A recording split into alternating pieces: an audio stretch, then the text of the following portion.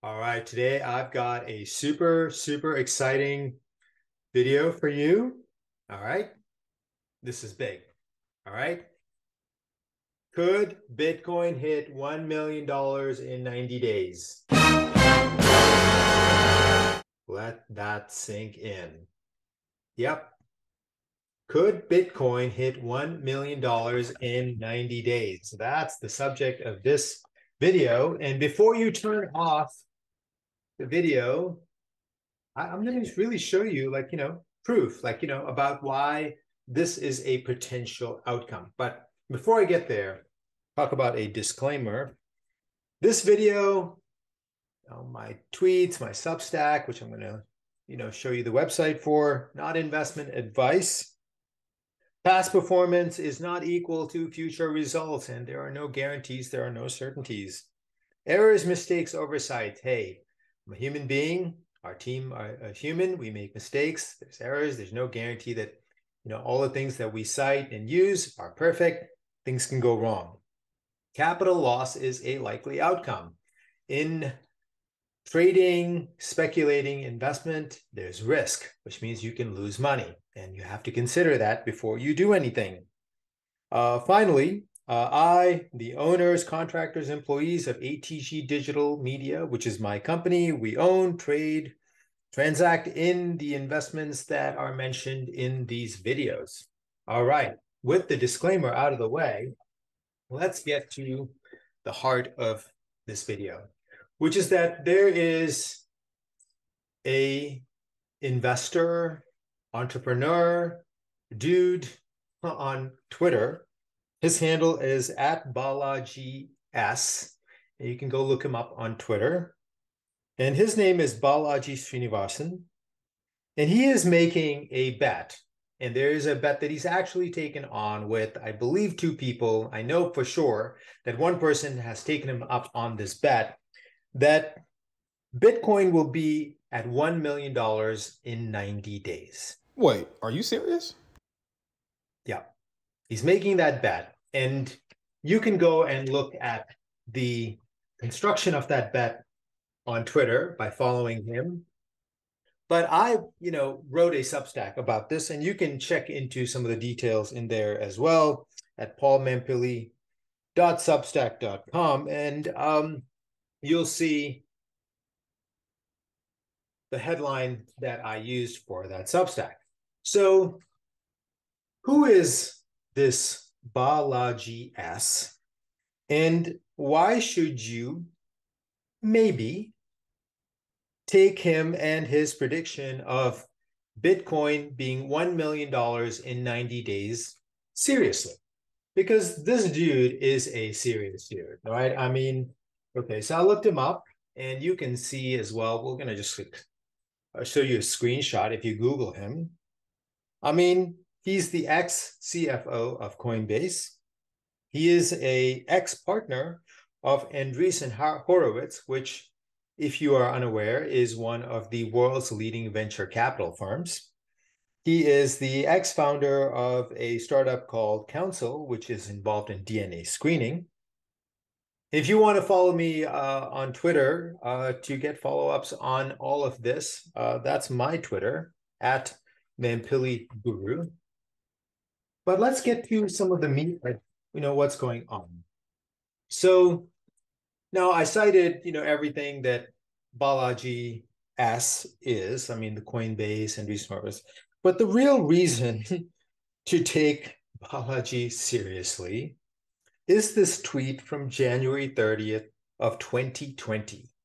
January 30th of 2020, where he not just anticipates COVID, but he anticipates so many of the after effects and aftershocks of it. And that tweet is truthfully, you just look at that tweet and you go, wow, wow, wow, wow. Okay. And you can see it yourself. When you put that tweet up, you can see it. So I then went back and just sort of like using my financial understanding of the world, looking at everything that is going on. I try to like break down, like, okay, why, how could Bitcoin hit 1 million in 90 days.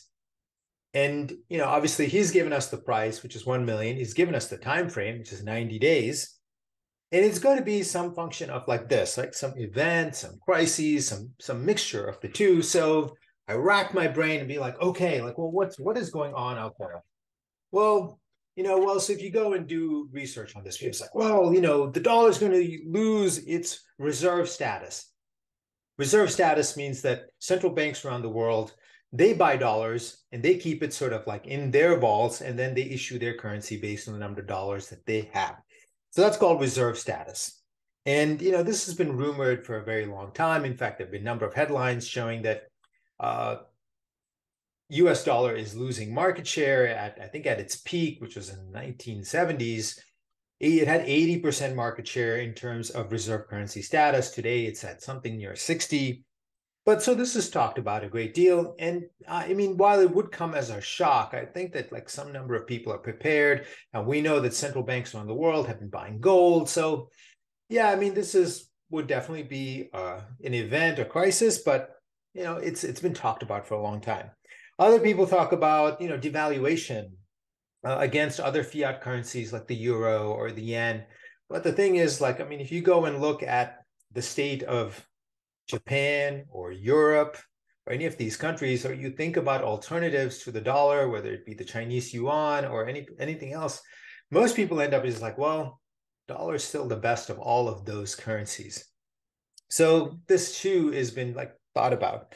Now I went and dug into something that I've been writing about on my Substack, which is this bank run crisis. Some people think there's no crisis, some people think it's over, but I personally believe that is really just getting going. So one of the things that can happen is the failure of a major kind of unknown institution. Like, how many people had heard or really knew about Fannie Mae or Freddie Mac in 2007, 2008? I can tell you very, very few people. So I did some digging, and there is this fairly unknown government sponsored enterprise, which is similar to Fannie Mae and Freddie Mac. It's called the Federal Home Loan Banks. And it is a lender to all of the most stressed banks in this current bank run crisis that is unfolding. And so when you dig into this Federal Home Loan Bank, it was created by federal legislation to provide essentially money to all of these small banks and credit unions and even insurance companies. And we'll just put up the description from their website. But what's truly shocking is that I sort of began to focus on them because when I saw that they had lent Silvergate Bank, which shut themselves down, $4.3 billion, and that was done, I think it was like a couple of months ago. And that's like just that number caught my attention. But then you go look at their website, they got assets of 946 billion. They just have capital of 55 billion. This is a very levered up organization. And they say that they have no connection per se to the federal government. But listen, folks,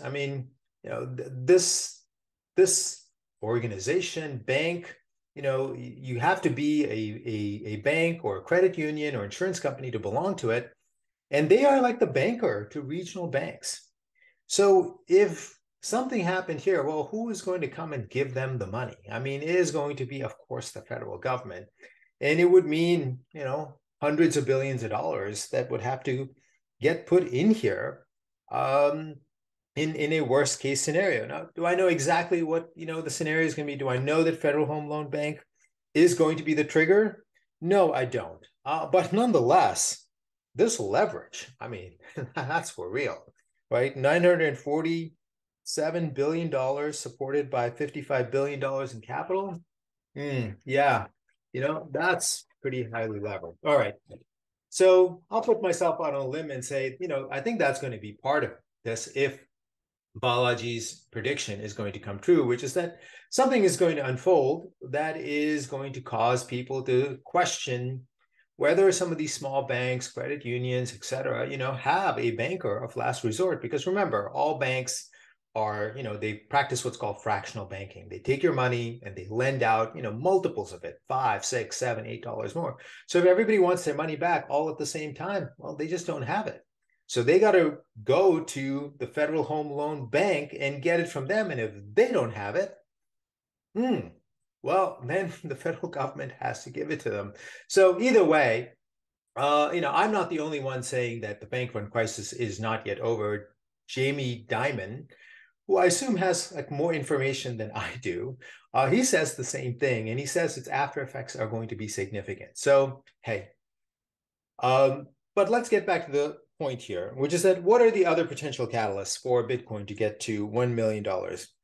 Well, I wrote about this in my Substack on Monday, saying that FedNow is a program that is going to modernize the understructure of the Fed, where, right now, if you want to move money and between banks, you got to go through the Federal Reserve, and it takes, 1 day, 2 days, 3 days. They got the wire system, they've got all these things, and they're going to make it where you can move money 24 hours a day, 7 days a week, 365 days a year. And I have said in my Substack, well, that's just going to make it easier to move money from all these small banks to money market funds or to bigger banks.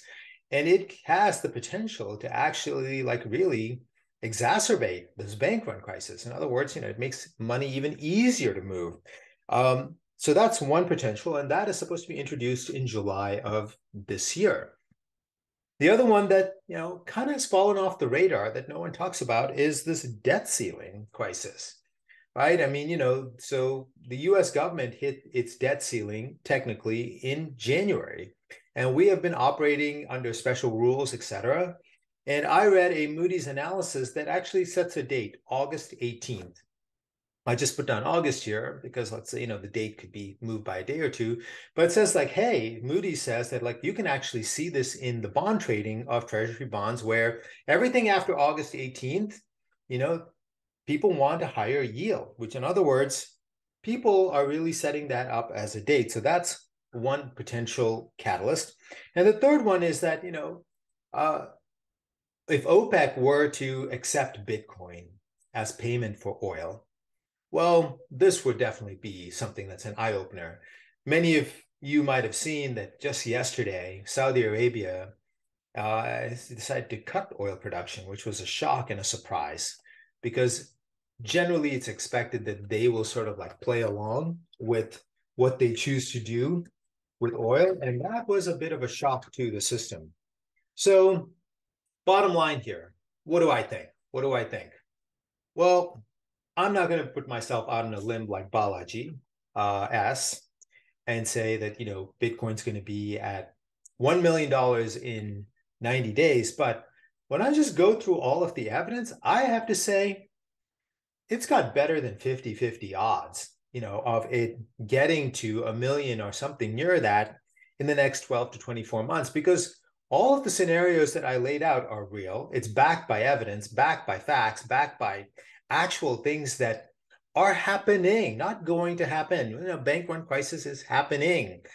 Saudi Arabia just cut oil production in a complete surprise. Normally they cooperate with the US government. So into a slowdown, they wouldn't do that, which would have the effect of lifting oil prices. So there are so many things that are going on. So, hey, if you buy into this, then if it happens in 90 days, well, hey, you made big money very, very quickly. All right. If you like analysis like this, ideas like this, a focus on crypto, growth stocks, technology, innovation, I call it OGI, opportunity, growth, and innovation, which sort of really today is growth stocks, tech stocks, and crypto. Well, check into subscriptions at my company, atgdigital.media is our website. Subscriptions begin at $9.99. Subscribe to my Substack. Have the website before. Follow me on Twitter. Or, hey, be nice. Give us a thumbs up. Subscribe to the channel and come back next week. This is Paul saying bye.